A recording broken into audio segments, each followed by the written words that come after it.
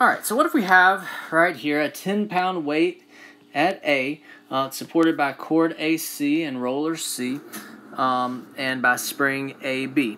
The spring has an unstretched length of 8 inches, and the weight is in equilibrium when D is equal to 4 inches. So this is equal to 4 inches right here. Determine the stiffness K of the spring. Okay.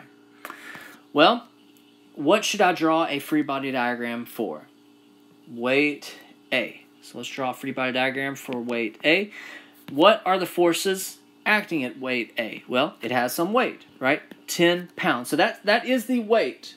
So this is a problem in English units, which is perfectly fine. Let's don't fret about English units. But that is the weight, 10 pounds. So that's 10 right there. Don't have to multiply times gravity or anything like that. Then I've got the tension in rope AC, and I've got the force in cable AB right there. I've got the force in cable AB right there. What angle is this at? Well, I could kind of figure out theta, but I like to do dimensions. It is over 12 up 4. It is over 12 up 4, and so that means that this hypotenuse right here would be, a squared plus b squared equals c squared, would be 12.65. Its length is 12.65 right now. All right, and so let me define my axes, x and y. And I think that's almost self-sufficient. This force in the spring is K delta x. It wants to know the stiffness of the spring. So we don't know K, but I think we do know delta x. 12.65, that's not what I'm plugging right there.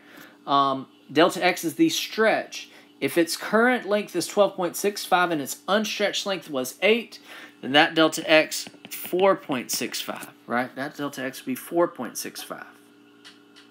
Okay, so now I think I'm ready to sum the forces in the x direction. I've got negative tension in AC.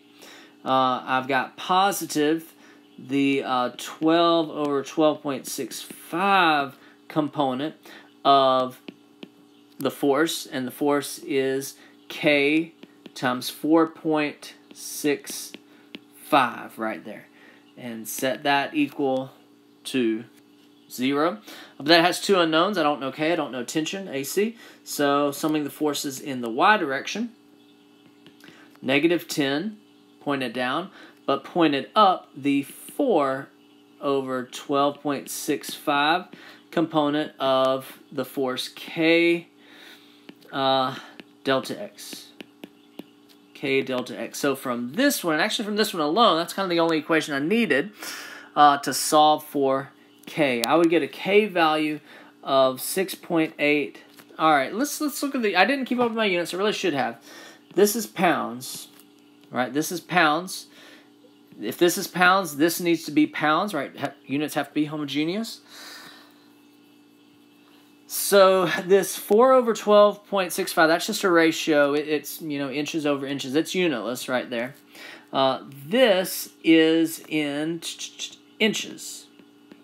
So if I want to end up with units of pounds, then this K value would have to be pounds per inch right there. So this is pounds per inch. A K value is the amount of force per stretch. It's the amount of force per stretch. So its units are going to be newtons per meter, or in this case, pounds per inch, pounds per foot.